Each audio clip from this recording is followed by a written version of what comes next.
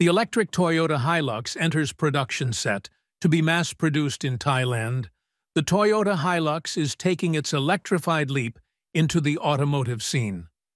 Unlike its competitors, Toyota has been cautiously navigating the realm of electric vehicles, EVs, prioritizing hybrids over pure electric models. Chairman Akio Toyoda's stance on EV market penetration remains conservative, believing it won't exceed 30%, casting uncertainty on a fully zero-emission future. Nonetheless, the Japanese automaker has been gradually expanding its lineup without internal combustion engines, ICE, with the arrival of an electric pickup confirmed for 2025. Following the unveiling of a prototype in late 2022, Toyota announced that the Hilux Revo BEV will commence production towards the end of next year.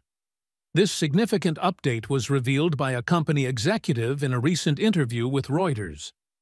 The all-electric workhorse will be manufactured in Thailand, where trucks command over 50% of the automotive market. The forthcoming Hilux, devoid of a traditional combustion engine, will vie for market share against the electric Isuzu D-Max, also slated for production in Thailand.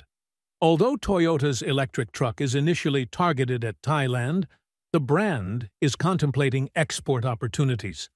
While technical specifications were not fully disclosed, Toyota previously hinted at a range of around 124 miles, albeit without specifying the test cycle.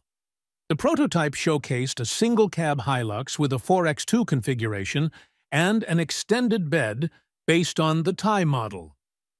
Pras Ganesh, Executive Vice President of Toyota Motor Asia, expressed concerns about weight, stating, "The more range I have to put on it, the more battery I have to put on it, which means the weight of the vehicle also becomes significantly heavier, which means the loading can be much less."